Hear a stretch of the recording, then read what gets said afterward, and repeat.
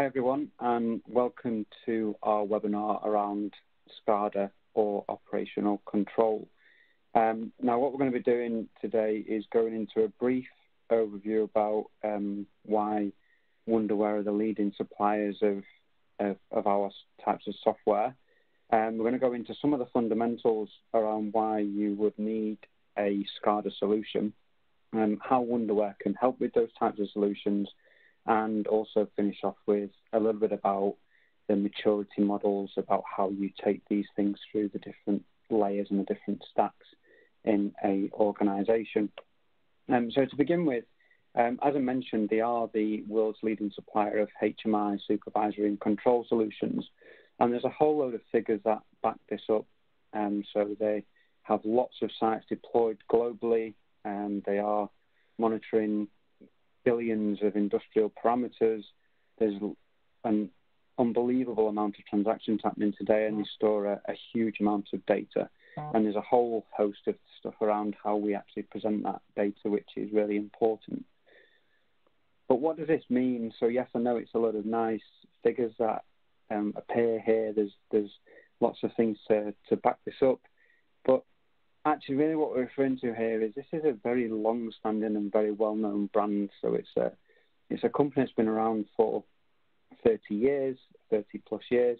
They are leaders in what they do, and their control market, their SCADA and HMI, was the first Windows-based solution, and they've been developing it ever since. There's also a huge ecosystem, and the ecosystem is key to ensuring success. So it's a key element to enable us to engineer, develop, and deploy the solutions into the right factories in the right scenarios. And you can be safe in the knowledge that there's investment protection there. There's investment protection through the engineering standards, because different systems integrators can pick up the solutions and start to use them.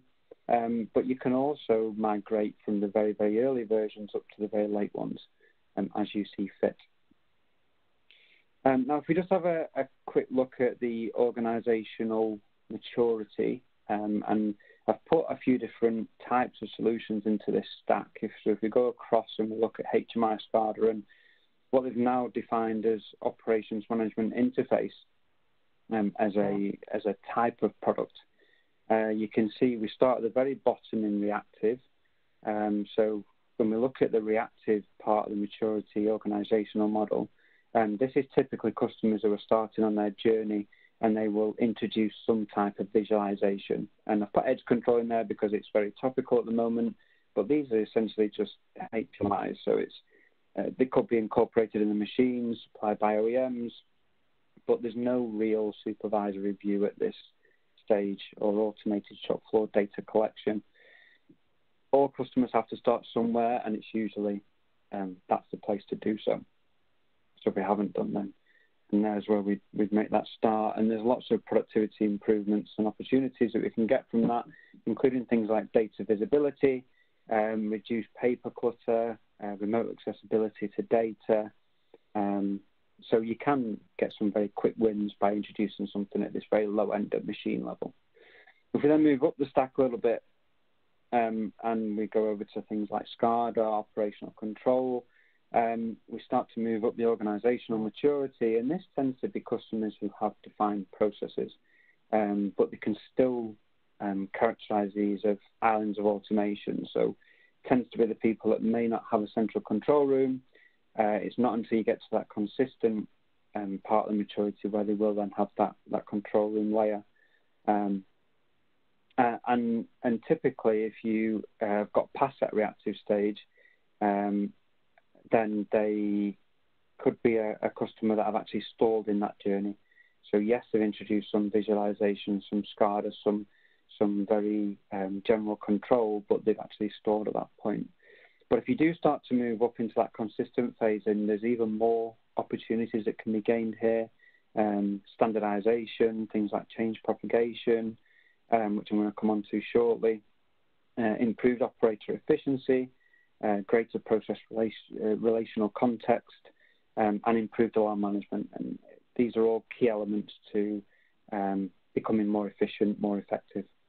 And we're not going to talk about the adaptive stage throughout this presentation because we're physically focusing on the control element, the SCADA pieces. But these are really people at the forefront of investment in people, in technology, in infrastructure. They use advanced manufacturing software in many areas, and they tend to integrate into enterprise systems like ERP. It is possible for us to do that with Wonderware. It's just not the focus of today's webinar. The focus is really that control element at the bottom. And clearly, when you get to that adaptive maturity, there's lots more opportunities that can be had there in terms of productivity. So it's things like comprehensive business integration, as I mentioned, that enterprise layer, real-time resource allocation and planning, global data-driven operations. We start to branch out much further than what we can do here. So this is really where the focus is, this operational control and SCADA element. So what are the fundamentals if we start to look at a few different pieces? So there's certainly standards that exist inside of there. There's standards in terms of global standards that people adhere to, which I'll touch on. There's also company standards. There's an awful lot to do with data handling. There's many different ways to skin the cat here. In terms of data handling as well, we may look at alarm management. This could be alarm management for real time, it could be historical, it could be alarm analysis. And a big part of operational control is centralization. And I'll touch on that topic a bit more later on. But if we first just have a look at standards, and looking into industry standards, there's lots of them out there, but here's some of the key ones for control. So ISA 18.2 is our alarming standards, our EEMUA or EMUA 191 standard. ISA 88 is batch and control. 99 is all security related, so we're talking about 62443. 101 is HMI interfaces, so it's how we physically design those interfaces. And then 106 is continuous processes. From a company, really what we are looking at is things like design authority. And design authority, I'm talking about that as a collective term, so it's whether you have a section in your organization that can adhere to design and take the industry standards and ensure that these are followed throughout the development and the engineering of that SCADA solution, obviously in line with whoever the integrator is. And the reason we talk about design authorities is because there's a lot of key needs throughout a plant. There's a lot of things that we'd like to have, it'd be nice to have inside of there. And without the design authority, it's very, very difficult to make sure that these types of things are replicated on a line-by-line, plant-by-plant, or even enterprise, like site-by-site basis. But a design authority can actually help to achieve that. I typically mention the security industry at the beginning there, the 62443, and really this is around the maturity model, working out where you are, and there's a maturity model there on the right-hand side, working out where you are in that maturity model, and then ticking some extra things off the list to ensure you become more secure. And then we do have lots of webinars associated and dedicated purely to this topic. But as you can see, if you have not done some of the elements of this maturity model at the beginning, so just securing, this is physical security, device hardening, the very simple things that you can get very quick wins on. If you haven't done any of these at this lower level, there's no point in moving all the way up to things like threat intelligence at that top end and the anticipate level. You have to have the infrastructure at the bottom layer in this to be able to get the most out of it and then move up that stack and make your systems more secure. But there's things inside of the software that can help in terms of security as well. And we'll come on to that too.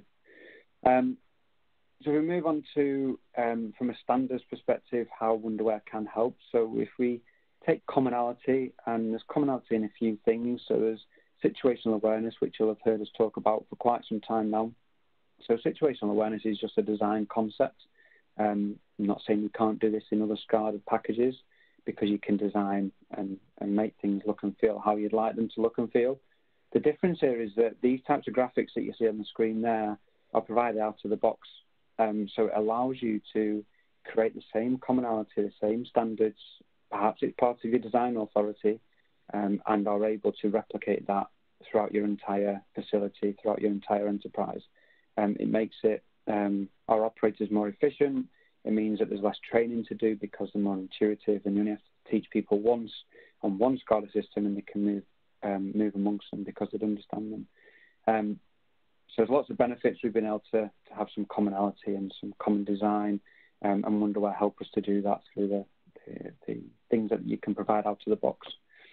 There's also things like style libraries, global style libraries inside of the software.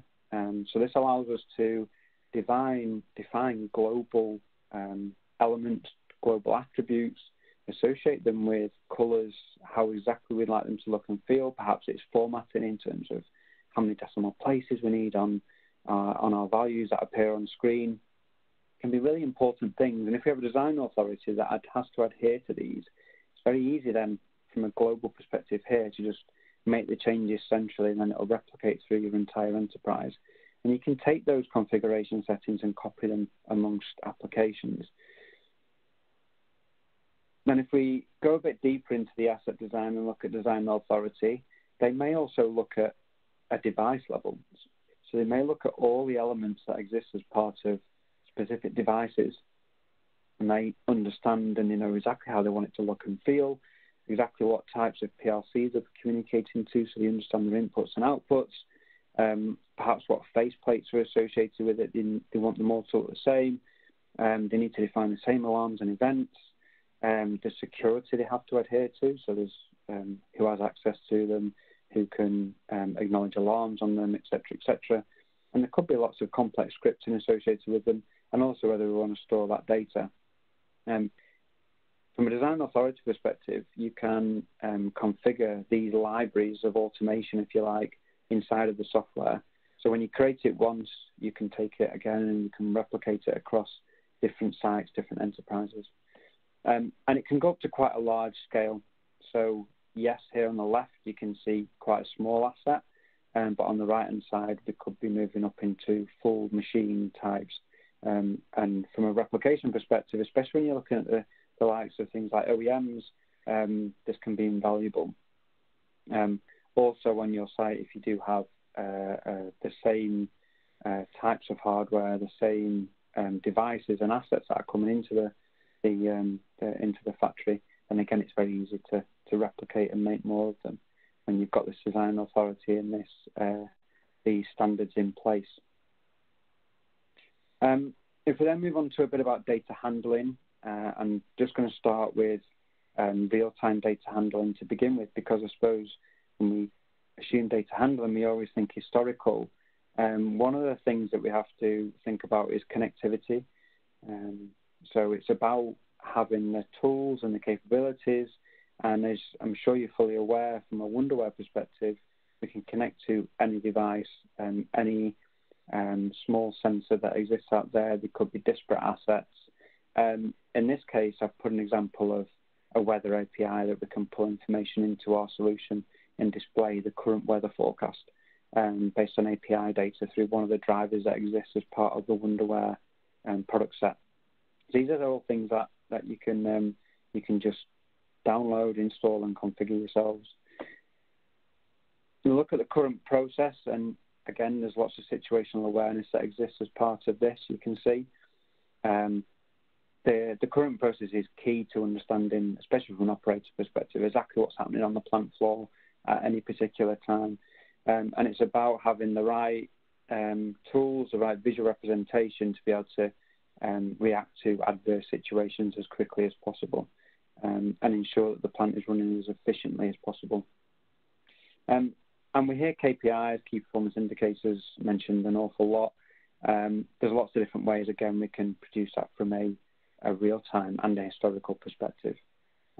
Huge big screen displays on the factory. And these are getting easier and easier with all the web-based tools that are becoming available from the Wonderware product set.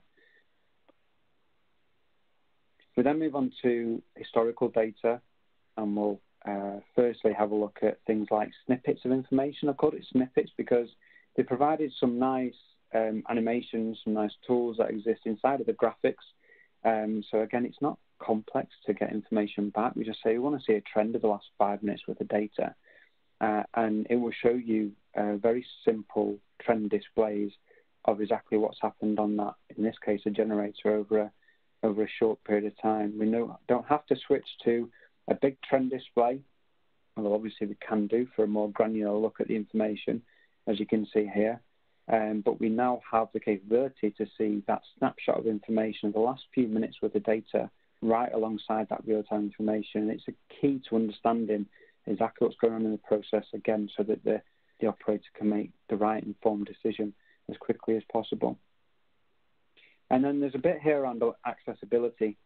So again, because technology is moving on, Wonderware keep up to date with the latest technologies, and we can now branch out into some of the latest web designs. We've got applications that move straight down to mobile devices so that we can get access to that historical data wherever we are in the world, and also get notifications if something is just moving slightly out of kilter, and we need to quickly address that. If we then move on to alarm management, and again, another key topic here. So if we move into the standards, and I briefly mentioned the ISA 18.2 or Renewal 191 guidelines that exist out there. And this came from the oil and gas industry, and it basically states that one operator can deal with one alarm every 10 minutes. And anything more than that, and an operator is going to start to become stressed, isn't going to be able to make informed decisions on what's happening on the process. And the longer you leave an alarm, the worse it gets. So if this alarm comes in at a low priority, if it's left for a period of time, it will then become a medium priority. And this is how the alarm management and standard here shows you how to define that process. And from a Wonderware perspective, they enable, again, global parameters that allow you to choose the types of colors and images you want to replicate throughout your entire style library, so that you can make a change centrally and then you can propagate that through based on the 4 criticalities that you see there, in line with that those guidelines and that standard. From a real-time perspective, obviously we're looking at things like alarm clients, and alarm clients that are able to filter information very simply down to the right assets, perhaps the right tag, in context. And you can see we've got a new alarm client here with some touch-friendly capabilities.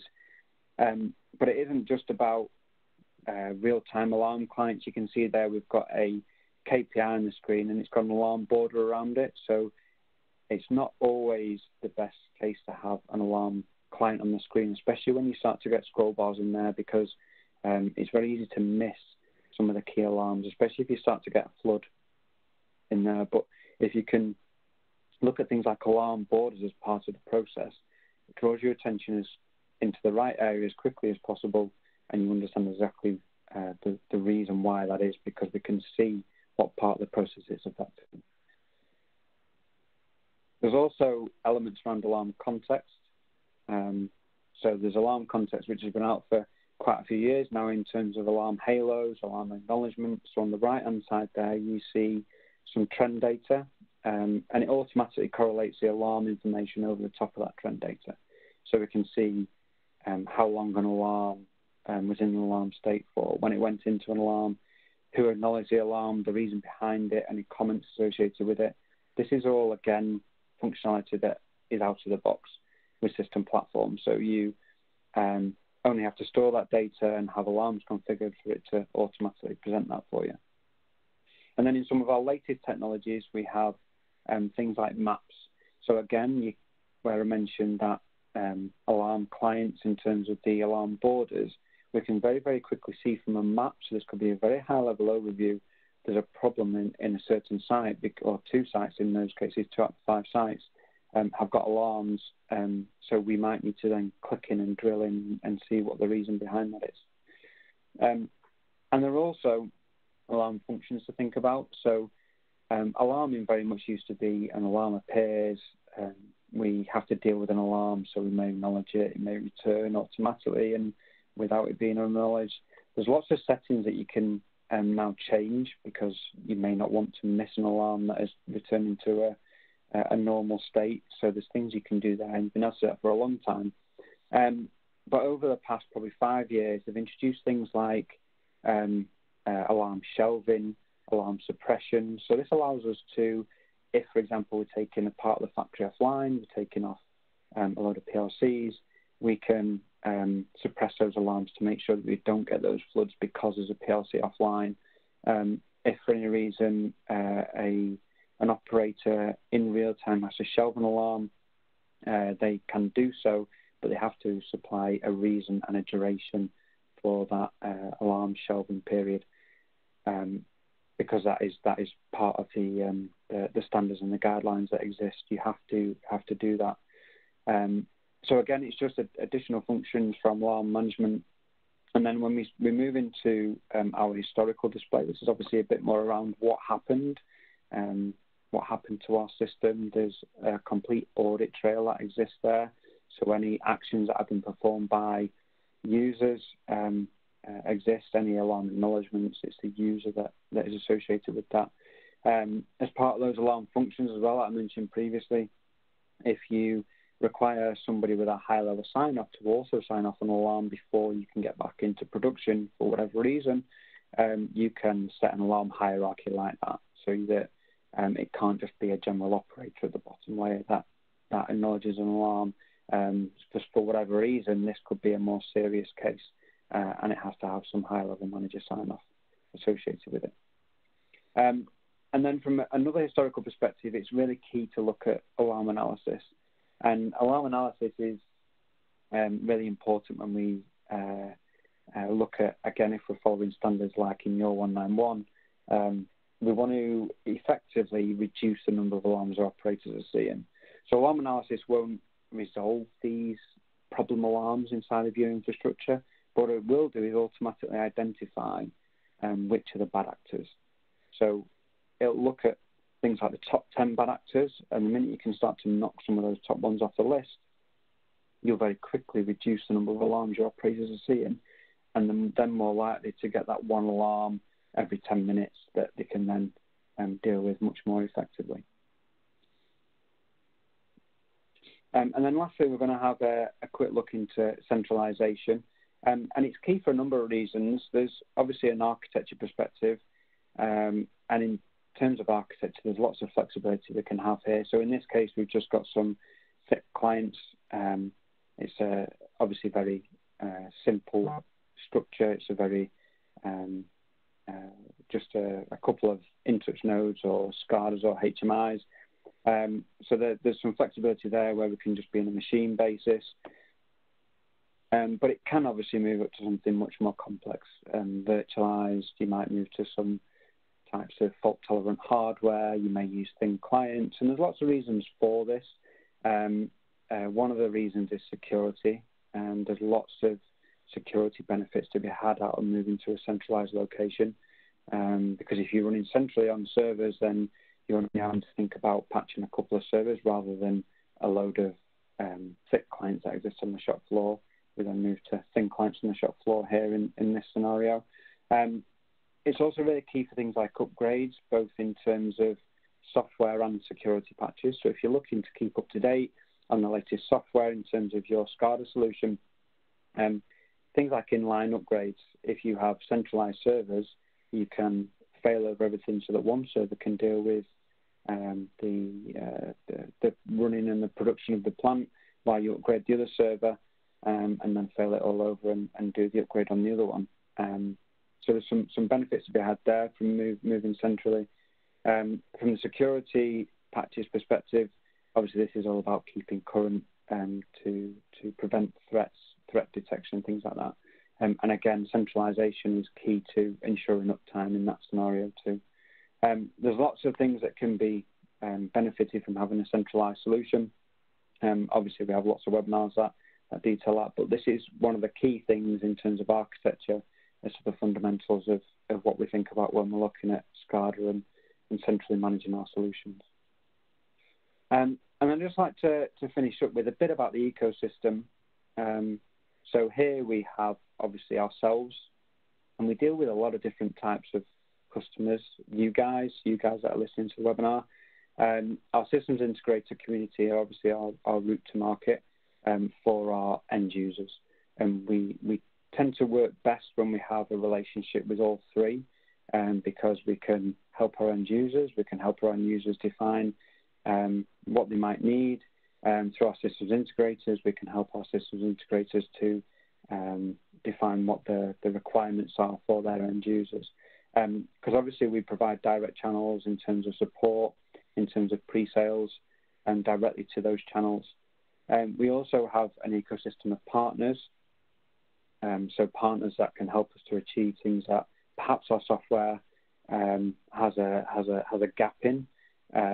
Things like, I suppose, predictive maintenance is a good example of something where we would introduce a partner that can link in very closely with our solutions. If you've heard of things like Dream Report for our reporting package, yes, it's a Wonderware endorsed partner, but it is a partner, so they're also a partner of ours, and they're a partner that are very, very good at integrating seamlessly to the Wonderware product set, and that's the reason they're endorsed. But there are other partners out there that we work with to help us to achieve some of those clever things out there. And our systems integrators are very, very good at engineering our solution, engineering some fantastic things that I've seen over the years that enable our end users to work more efficiently and effectively increase production. And we also have our OEM community. So our OEMs, especially these days, we're seeing much more uptake in terms of our web-based technologies, because cloud is becoming quite a big thing for OEMs, being able to provide an additional service for their customers. It's no longer just about providing the machine and delivering it. It's about providing some real-time or historical data analysis globally for their customer base. So then, just to summarise, and I thought I'd take us back to this organisational maturity, and I've put in some of the barriers, I suppose, or some of the things that are that we struggle with at each of these levels in this maturity.